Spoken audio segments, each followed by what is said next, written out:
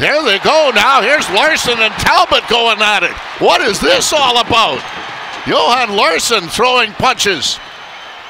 And Talbot trying to come back again, and they both go at it. And Talbot almost went down, got right back up again. They are tossing them for real. Max Talbot and Johan Larsson right out in front of the penalty boxes. They won't have far to go when this all comes to an end. Talbot gets a couple more in, but basically was banging them off the helmet of Larsson. And Larsson now he tosses one over the top. And the linesmen are still standing back. Oh, Larsson got another one. Oh, now Talbot came back with a dandy.